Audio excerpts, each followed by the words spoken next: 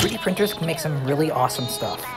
Whether it's a toy, something really useful, or a work of art, it's awesome the machine that costs less than $300 can print this. But honestly, these machines are kind of dumb.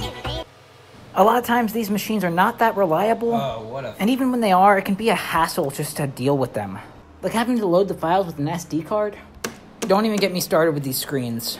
Obico helps me solve all of those issues by giving me an easy way to monitor and control my 3D printer from anywhere. With the Obico app, I know exactly what's going on with my printer at all times.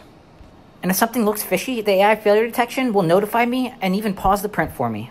Obico is the easiest way to make your 3D printer smart. And if you're already using Octoprint or Klipper with Fluid and Mainsail, then you're already ready to get started. And if you're interested in 3D printing, be sure to follow for more.